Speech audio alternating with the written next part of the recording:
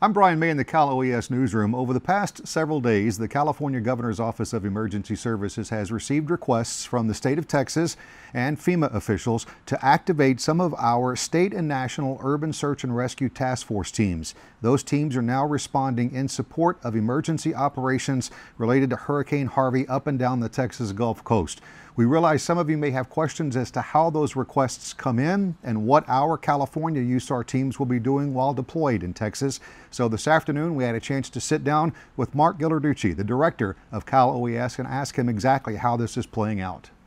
Mark, I know you're busy. I want to appreciate your time with us this afternoon. I want to ask you some of the questions that we've been getting in our office.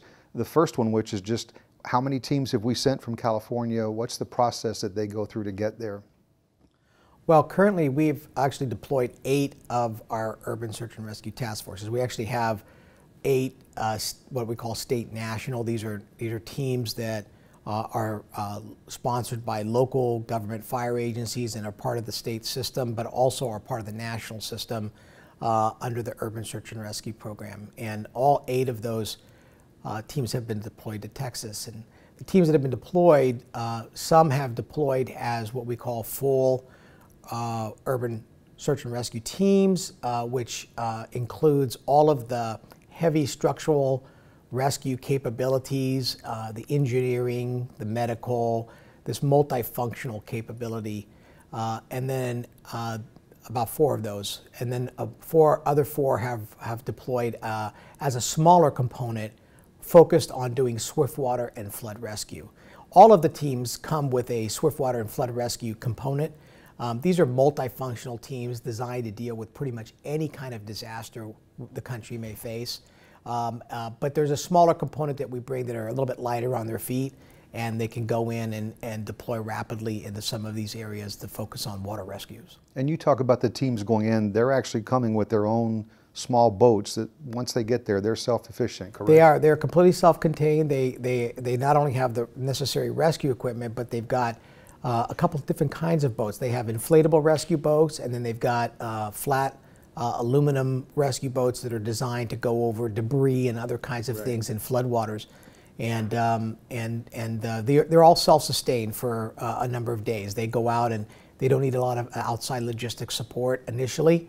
They're really going to hit the ground running and begin to do search and rescue almost immediately. What other events have you gotten a call for, or has California gotten called to send our USAR teams out for?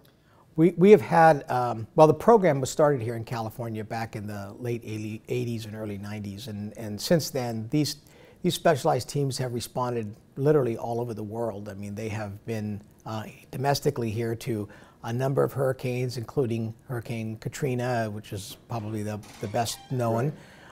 In addition, they've responded to the World Trade Center, terrorism events, the Oklahoma City bombing, and of course the Northridge earthquake here in California. And we've had a number of flood scenarios occur here in California, 97, 95 floods. And most recently, this past winter, we deployed the swiftwater rescue components of these task forces out throughout California when we were dealing with a number of pretty significant flooding here in California. Internationally, they've been to Nepal earthquake and the Haiti earthquake, and they've been to the Philippines. So they've moved around the world quite a bit as well. You touched on their training. I had a chance to go out with them a few months ago, just for a couple of days on the American River and watch their training, but that was just for 2 days. Can you talk about the broad spectrum of training that they go through so that they can be prepared for what they're going into now? Yeah, these are probably our highest trained, what we call special operations focused teams. They go through a variety of different kinds of scenario trainings, everything from structural collapse as a result of really any kind of condition, whether it's wind-driven structural collapse or an earthquake or something like a terrorist action like we saw at the World Trade Center where you actually bring a building down. They do a lot of training in technical search operations, being able to locate people who may be trapped under rubble, using very high-tech devices and other kinds of search techniques to be able to locate where these victims are. The use of heavy machinery and heavy tools to be able to cut through things like heavy concrete and rebar and other kinds of materials. In fact, there's really not really any kind of material that these teams cannot really deal with to be able to go in and rescue people. They also have an engineering component. They're taught components of structural engineering. How do buildings basically react to wind or earthquake or bombing blast types of situation? They have a medical component where they're able to do what's called USAR medicine, or special collapse medicine, where you've got individuals who may be trapped. You have to treat them while they're still in a trapped situation to be able to get them out. They also have hazardous materials training, and they have the ability to deal with chemical, biological, nuclear, and radiological kind of events that may take place. And of course, they have the swift water and flood rescue training to deal with flooding conditions and fast water situations. So they're very multifunctional and can be utilized on a number of different kinds of disasters. We want to understand and respect the gravity of what's happening in Texas, but I think it's natural for Californians to say, are we still protected should something happen in the next couple of weeks here? Can you talk to that extent? Yeah, it's a great question. I mean, you have to remember California, obviously, largest state in the country, and we are extremely resource rich here.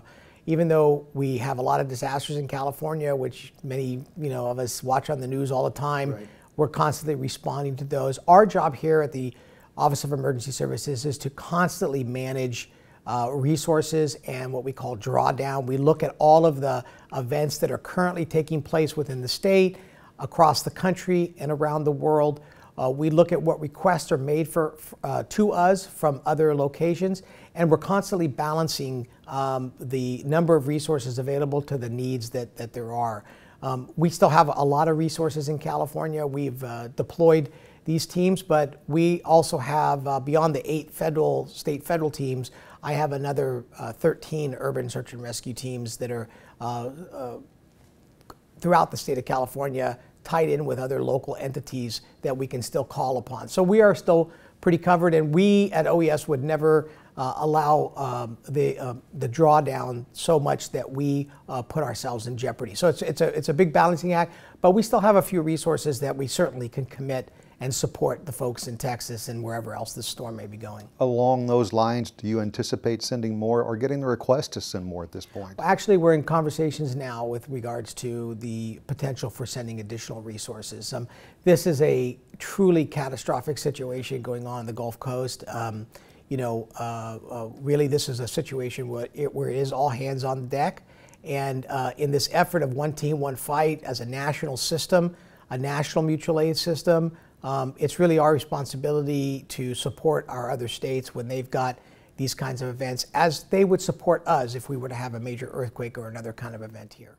You talk about you're in constant communications. Can you describe in any detail what's happening every day between Texas and not only California, but any other states that could be sending mutual aid? Well, there's a lot of coordination happening at different levels. Certainly Texas itself has its hands full of dealing with what's right in front of them. They're responding to the immediate needs.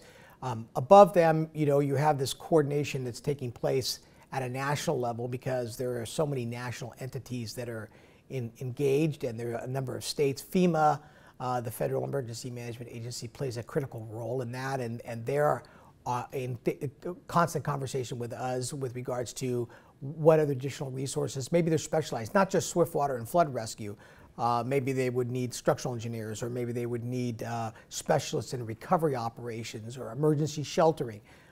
We have a wide variety of capabilities in California, given just the fact that we are so disaster prone. We've got a lot of capability here that we could provide them a lot of resources as necessary. So that coordination of communications happens between the state of Texas and us, and it also happens between us and FEMA on a larger, broader basis. And final question, the deployment, a lot of people don't understand. How long of a time period are we talking about our resources being sent there at one time? Well, each individual task force typically goes out for a 14 to 21 day commitment. And this is a situation that is not going to go away anytime soon. So we're in it for the long haul to support the state of Texas or any other state. It may mean that we need to rotate personnel. But as long as we're needed, California will be committed to supporting this particular incident.